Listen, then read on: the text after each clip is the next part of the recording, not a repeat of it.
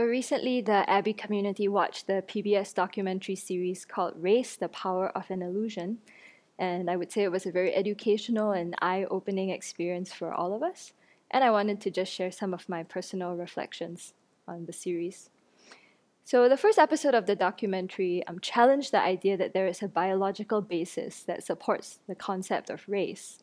Right now that there have been developments in science and technology, scientists have come to the conclusion that the differences between races are truly only skin deep, and that when people sequence their DNA, there's the same amount of variation between people of the same race and people of different races. Right? So there's actually no correlation between race and DNA. And what was interesting too in the documentary, they showed how when you look closely, even characteristics that seem so obvious, like skin color, physical features, are actually very difficult to define according to a racial group. And so they concluded, interestingly, that race is empty of a biological basis. Yeah, very much a Dharma conclusion. And at the same time, it's a social and political construct that has very real, conventional effects, yeah, that can be harmful to people as well. So yeah, I think we were all surprised to hear the word emptiness mentioned at the end of that first episode, seeing the kind of Dharma conclusion that the scientists and the sociologists came to. And when we were watching the documentary, there was a moment where I had this thought, but I am Chinese. That's undeniable. This thought just came up. And when I thought about this further, then I realized that even for my mother, biology doesn't make me Chinese. Yeah, because both my parents are ethnically Chinese, my grandparents on both sides are Chinese. But I remember from a very young age, my mother always reminded me, if you don't speak the Chinese language, you are not Chinese. Yeah, you must learn Chinese. Right? So for her, the race or the culture was defined by speaking a language. And I just wish I had learned about the course in reasoning, in Buddhist reasoning and debate back then. Because then I could have said to my mother, it follows that your mother is not Chinese and my father's parents are not Chinese because they don't speak Chinese. Yeah, because only one of my grandparents had a formal education and spoke Chinese fluently, and the rest spoke a regional dialect. So even this idea of being Chinese is quite a modern invention. Of my grandparents' generation, they identified by regional areas based on dialects that they spoke. And back then, I think it was even taboo to marry someone who was from a different dialect group, simply because you didn't speak the same language. But once you had all these different groups in the same place, like in an immigrant community in Singapore, then those distinctions started to fade away. People learned each other's dialects. Yeah, so my parents were from different dialect groups, and that didn't matter at all. Another reason I realized why I'm not Chinese is that this category actually doesn't exist in the races listed by the US Census. You have white, black or African American, American Indian, and Alaska Native, right? Asian, Native Hawaiian, and other Pacific Islander. And I remember when I first entered the US for college and I had to go tick one of these boxes, I was like, huh? Where's Chinese? Yeah, because in Singapore, you define race by Chinese, Malay, Indian, and other. There's actually a box called other. That's everyone else. Yeah. Whereas in the US, then you have Chinese, Malays, and Indians would be lumped together as Asians. Right? So when I first saw this term, I was like, what does that mean? Yeah. And I had this moment of like, Chinese, Malay, Indian, everyone is Asian? Like, that's not true. I could see my ingrained racism come up. It's like, I'm Chinese. We are the majority that holds the social political power. Yeah, those are the minorities. We are not the same.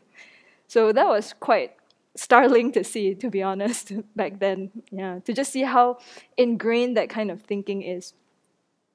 So the second and third episodes of this documentary then looked at race as a social and political construct in American history and how racial inequality has become institutionalized in American society today. And those were quite difficult to watch, just witnessing what people will do out of our attachment to wealth, power, and resources. And I think all of us remember how after we watched the third episode, everyone just sat in this very deep silence for a couple of minutes. Like, yeah, there wasn't really much to say. And I was very grateful that we could bear witness to these painful aspects of history together as a community, just knowing that we were doing this with a motivation of compassion, that we wanted so much to understand how to benefit people in the society that we're situated in. So, that's where our motivation to watch this whole series came from. And that was very healing for me, because I remember when I first learned about colonial history back in high school, I came out like really outraged. Yeah, because the way we were taught the history of the Malayan Peninsula was, this is the history of tin and rubber. Yeah, forget the people. Yeah, it started with the Industrial Revolution. The British needed more resources, so they got on some boats and they went and bought people's land or took over it. Right, and then you bring in inmates from their different colonies, indentured servants, attract poor migrants, start to clear the land, build plantations, extract natural resources. All the profits go back to the motherland, England. And then what, right? So, it was very shocking for me that this was presented as like an economic history of the place without any discussion of ethics. Yeah, there was just even the space to talk about like, hey, is colonialism something we want to, what do we think of it? Yeah, what are the ethics involved when you colonize somebody's place, or when you know about a colonial history, how do we hold that? We were just studying it to pass a test, memorize answers, fill them in, do well. And so I came out of that very troubled, actually, that we didn't have that space to even talk about our history in history class. Yeah. So having this space together, I think, as a community to bear witness, to hold silence, to grieve together, and to start reflecting on how we make choices as a community, as a society, as individuals, I think is very important. Yeah, so how do we move forward, right? Now that we have watched this series, or as we reflect on history here in America, I think the answer is going to be quite personal, and I'm sure everyone's still processing it on an individual level.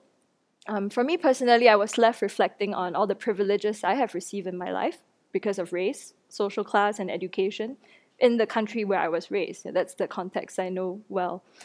And it was interesting too to see when we watched, after the third episode, I had this moment of like, oh, right, this is what privilege looks like. I have it. I want to hang on to it.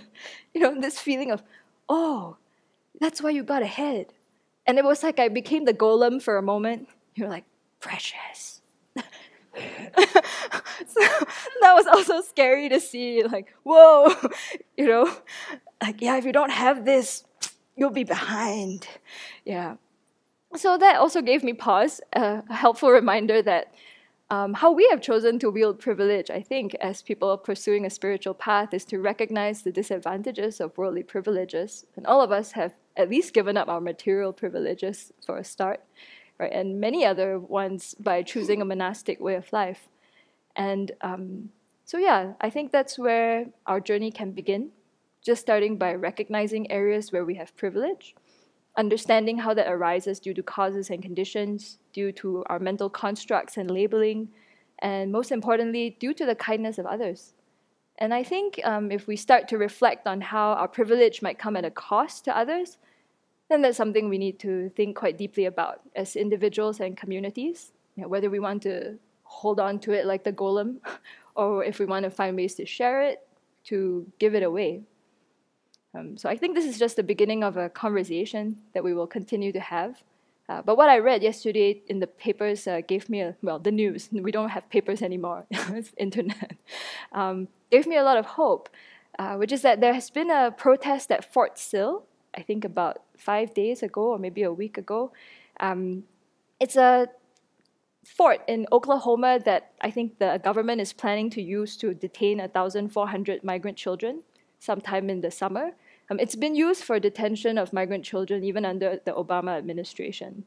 And, but now this whole topic of separating migrant families at the border and the cruel treatment of the children is become, drawn a lot of attention. And what was very moving was that activists from around the country flew in to protest this.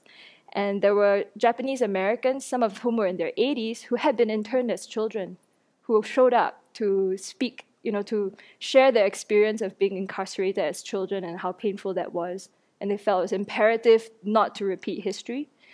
Fort Sill has been used, yes, to intern Japanese Americans and also to intern American Indians.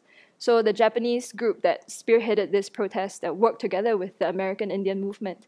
So there were Native Americans who spoke up as well, who said, we went through the experience of being at Fort Sill Indian School. This is the impact it's had on my life. We don't want to see any other children go through this. So that was deeply moving, the kind of solidarity between people who have lived that history coming forward to say, never again. And it was an act of civil disobedience. The police were at first very hostile towards them, but eventually no one was arrested, nothing unpleasant happened, the protests went on. And I think people folded origami cranes, a crane is a symbol of peace, from all over the US and mailed them to the group, and they were there stringing up the cranes as a symbol of peace. So hopefully, we move forward from our history, especially the painful suffering aspects, in this way, reminding ourselves not to repeat the same mistakes and find ways to build peace in the world.